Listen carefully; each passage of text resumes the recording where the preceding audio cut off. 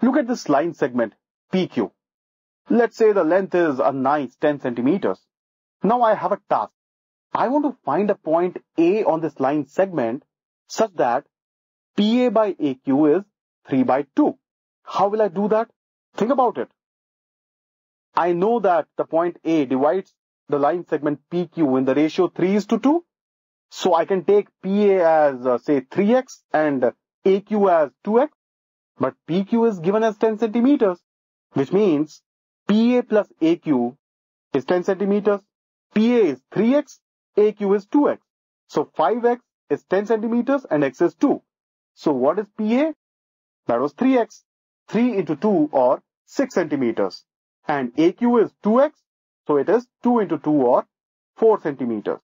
Now PA is 6 centimeters. So all we need to do is take a compass, arc radius of 6 centimeters, the steel point on P, and mark an arc of 6 centimeters on this line. And there you've got your point A. Now that was indeed really a piece of cake.